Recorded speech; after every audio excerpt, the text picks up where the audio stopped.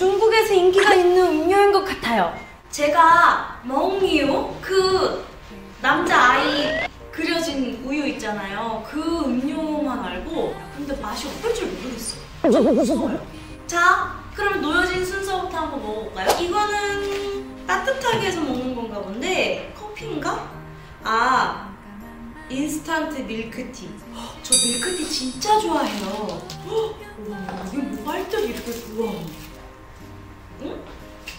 아, 설탕인가 보다. 이건 뭐지? 연유인가? 먹어보겠습니다.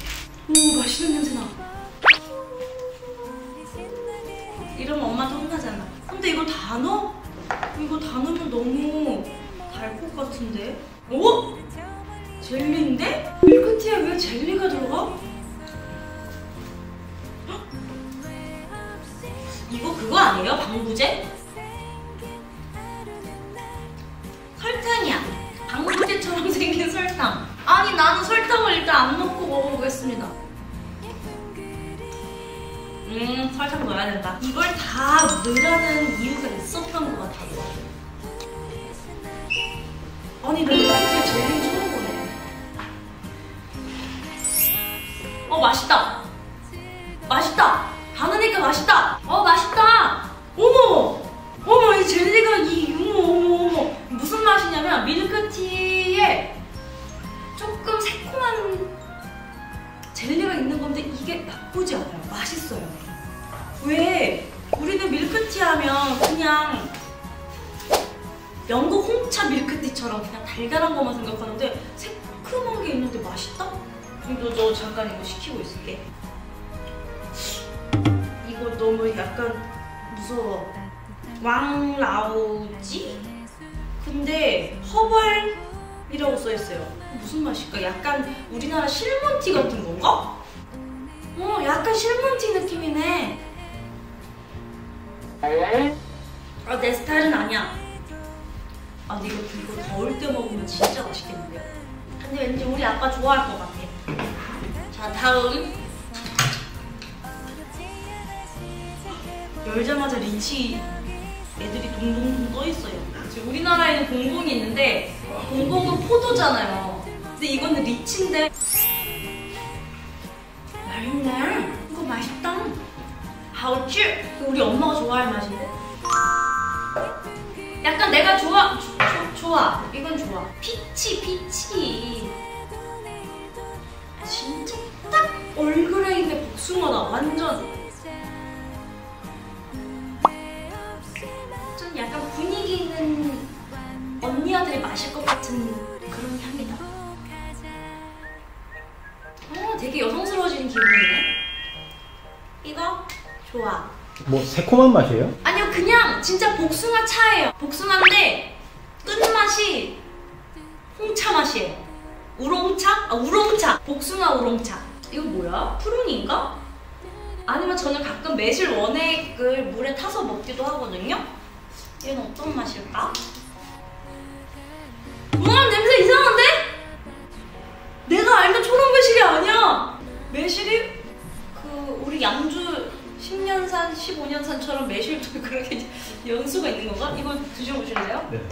도전 의식이 있으시네요. 먼저 그럼 피디님 반응 보고 먹을래. 한약 냄새 나는데요? 한약 냄새? 뭐예요? 무슨 맛이에요? 맛있어. 뻥치지 마요. 거짓말하지 마요. 지금 표정 안 좋았는데 맛있다고. 나 일부러 먹이려고. 그쵸? 안 먹겠습니다. 아니, 그냥 네, 마셔볼게요. 괜찮아요. 시큼해, 상큼해, 매실이 맞아. 근데 이거 한약방에서 다려준 것 같아서 약 기운이 나요. 약방 냄새에다가 이거 매실이 되게 건강에 좋을 것 같은 느낌이 나. 진짜 신기하다. 근데 이건 맛있겠다. 이거는 배예요, 배. 아닌데 매실도 상큼한 건데 그랬잖아. 먹어보겠습니다.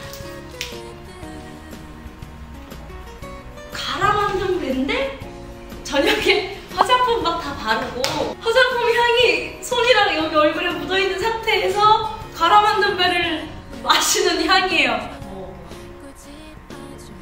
배는 맞는데 여운이 길고 맞죠? 내가 화장품 화장품 맛이 나 살짝 같이 나. 얘는 블루베리인 것인가? 포도인 것인가? 근데 기포가 있는 거 보니까 스파클링 같아요. 난 이 소리가 좋더라. 맛있는 향이야. 우리가 알고 있는 그 포도포도한 향. 근데 약간 써니텐하고 다른 느낌은 포도 향이 났다가 먹으면서 탄산의 맛이 더 강해요. 포도 향이 사라져. 오, 어떻게 근데 이렇게 색깔도 이렇지? 이거는 맛있다. 0칼로리래. 아, 그래서 설탕이 좀 빠진 맛이 나는 게 그래서구나. 이거 괜찮다. 왜 탄산 필요한데 조금 칼로리 걱정될 때 진짜 이거 좋겠다. 사과인데 왜 하얄까요? 나 이런 거 무서워. 아, 주스인데 우유래요. 사과 맛 우유 주스. 왜 진짜 정직하게 사과 향 나고 우유 향 나요. 우와, 뭐지? 근데 맛있을 것 같아, 향이. 우유, 요거트, 약간 그러니까 그 유제품이에요. 요거트인데 사과맛 나는 요거트 맛이야.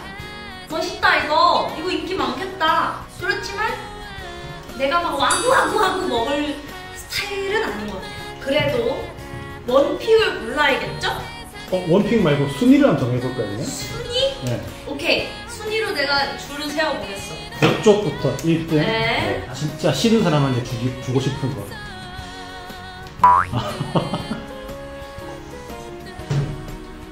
조금 그러니까 제 개인 취향인 것 뿐인데.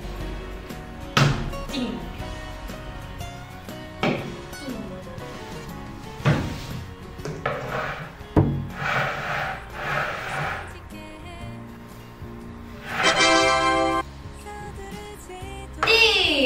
밀크티가 1등이네. 응? 밀크티가 1등이죠. 당연히 얘는 다시 먹어도 네가 1등이야.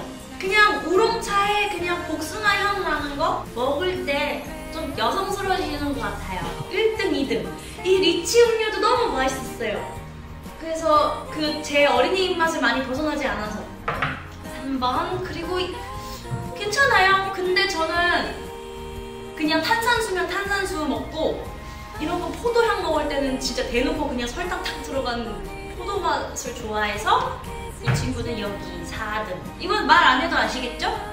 저는 그냥 차향 건강 음료 같은 느낌을 안 좋아하니까. 그리고 얘는 익숙지 않아서 맛있어요. 근데 아직 친해지려면 조금 저희는 시간이 필요할 것 같아요. 음료 취향은 여기서 마치도록 하겠습니다. 다음에도. 여러분 안녕, 짜이젠! 와인님은